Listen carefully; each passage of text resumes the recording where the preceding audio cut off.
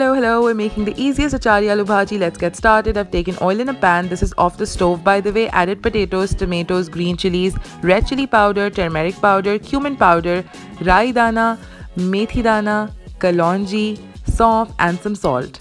Now just add some water, give it a good mix, and now we're going to put it on the stove. Cover the lid and let it cook for around 10 minutes on a very low flame. After about 10 minutes, we're going to check up on it, and as you can see, there's a lot of water remaining. So we're going to give it a good mix and let it cook for another 10 minutes. After another 10 minutes, the bhaji is absolutely ready. At this point, you can adjust gravy as per your preference. You can dry it up or add more water to have more gravy. Garnish with coriander leaves and some freshly squeezed lemon juice. Enjoy with paratha, roti, as breakfast, as dinner.